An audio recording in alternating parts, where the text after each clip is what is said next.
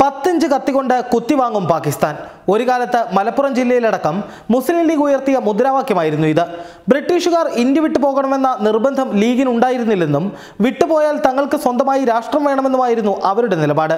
മുതിർന്ന കമ്മ്യൂണിസ്റ്റ് നേതാവ് പാലോളി മുഹമ്മദ് കുട്ടി സ്വാതന്ത്ര്യ സമരകാലം ഓർത്തെടുക്കുകയാണ്.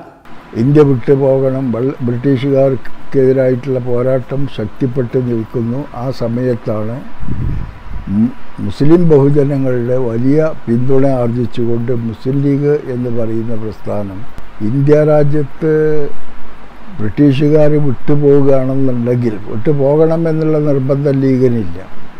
വിട്ടുപോകുന്ന പക്ഷം ഞങ്ങൾക്കുള്ള അവകാശം വേറെ കിട്ടണം, ഞങ്ങൾക്കൊരു പ്രത്യേകം മുസ്ലിമീങ്ങൾക്കൊരു പ്രത്യേക രാഷ്ട്രം വേണം. അതാണ് പാകിസ്ഥാൻ. ആ പാകിസ്ഥാൻ വാദം ശക്തിയായിട്ട് മുസ്ലിമീങ്ങൾ മുഴുവനും അതിൻ്റെ പിന്നിലാണ്.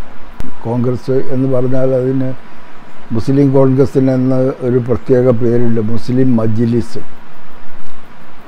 മുഹമ്മദ് അബ്ദുറഹ്മാൻ സാഹിബിനെ പോലുള്ള ആളുകളുടെ നേതൃത്വത്തിലുണ്ടായിരുന്ന ഒരു സംഘടന. പക്ഷേ അവർക്കൊന്നും രാജ്യത്തൊന്നും പ്രവർത്തിക്കാൻ സാധിച്ചിരുന്നില്ല. കാരണം അത്ര ശക്തമായ മുസ്ലിം ലീഗിൻ്റെ നേതൃത്വത്തിലുള്ള എതിർപ്പാണ് ഇവർക്കൊക്കെ നേരിടേണ്ടി വന്നത്.